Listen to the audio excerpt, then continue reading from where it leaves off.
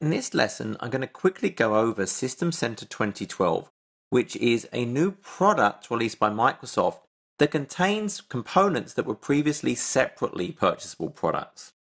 As I look at this diagram, some of these names may seem familiar, but all of these now are just components of the greater System Center 2012 solution. Configuration Manager is the deployment of operating systems, of applications, of patches for your servers and your desktops. It enables you to gather inventory data, for example, hardware and software inventory about your machines. It lets you do configuration compliance management. For example, I can say, I want this server to look a specific way. If I jump to my configuration management server, if I look at my assets and compliance, one of the things I can do are compliance settings. I can create a compliance item. For example, I'm checking a specific registry entry. I then apply that to configuration baselines, which I then apply to a group of servers. If that server then falls out of that compliance baseline, I'll get notified, and Configuration Manager can even enforce and fix that setting. So it's not just registry keys, it can check for software that's installed, file system activities, WMI, and much more. It can manage deployment of my software, my patches. It can manage deployment of my applications and operating systems. So this is really what you think of as the all-round management of the operating system from a deployment perspective, from a patching perspective. So that's Configuration Manager. We also have Virtual Machine Manager. Virtual Machine Manager is the management for our virtualization environment. For example, it allows us to see our Hyper-V hosts, our ESX hosts, our Xen server hosts. It actually ties into our storage, so we can see all our different LUNs on our SANs, define our networks, create virtual machine templates that can then be deployed to our virtualization hosts. It enables what we call the private cloud. I can define clouds of specific sets of resource. For example, I have a cloud here that uses certain hosts, that's allowed to connect to certain types of network and certain classifications of storage. It has its own set capacity, and then I grant users access to this cloud. Additionally, App Controller, another component of System Center 2012, ties into Virtual Machine Manager to give us a web-based interface to manage these environments. So if I actually log in as a user, because I'm an administrator, I can log in as an administrator or a regular user that would be quota enforced. So I can see my on-premise clouds, I can see my Windows Azure clouds. I can deploy virtual machines to those environments through an easy graphical interface. I can deploy entire line of business applications. So instead of just deploying a single VM, I may say deploy this service that has 3 tiers, multiple instances. And you can see here, as a normal user, I don't have enough quota to do this. So I have a rich graphical interface.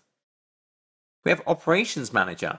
Operations Manager is the monitoring solution for Microsoft operating systems, Linux, Unix, applications, hardware, custom applications written with J2E or .NET. And rather than just alerting to you when there's a problem, it does proactive monitoring. It's looking at the environment. It has management packs, which is knowledge about the different products and solutions, and checks, are best practices being followed? Is there something that's indicative of a future problem? Data Protection Manager is the best of breed protection for Microsoft workloads.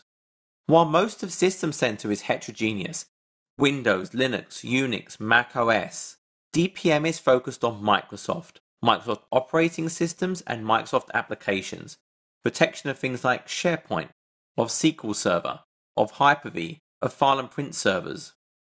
So over here you can see I actually have a DPM server and I have protection for Exchange, of Hyper-V. It can protect desktops, and it's not only doing a continuous protection, it enables a very, very rich recovery capability. I can recover, for example, individual mailboxes. I could recover individual databases from SharePoint. I could recover individual items. But this is your backup and protection capability in System Center. In the center of that, we have Service Manager. So Service Manager is a configuration management database. If you think of ITIL, which is a common standard, this is part of the ITIL solution. And it enables hooks into every other component of System Center. So if I look at my administration in Service Manager, I have a number of connectors. And these connectors are importing information from all the other components.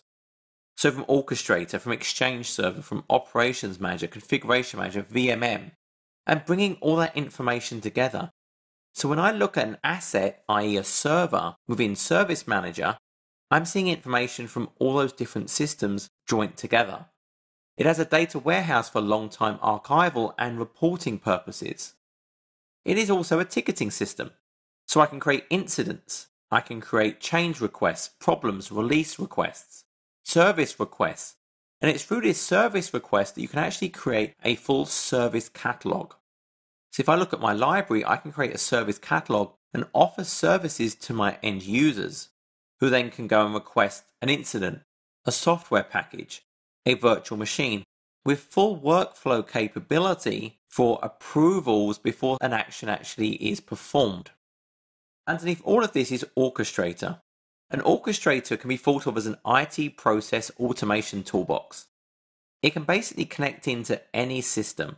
There are a number of integration packs which are built-in activities for different types of application or platform. As I extend this out here, you can see. So if I look at Virtual Machine Manager, these are all the types of actions I can perform. But it also has a lot of built-in items, such as I can run SSH commands. I can run .NET scripts, which could be PowerShell. I can run programs. So really, I can connect to any kind of system that I have in my environment and perform actions on them. So if today I have to perform a process that involves using 10 different consoles, I could make that a single runbook inside Orchestrator to automate that entire process.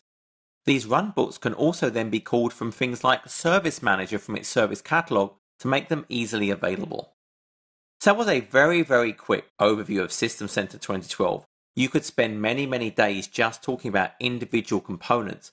However, it's important that you do have an understanding of what those components actually bring to your organization.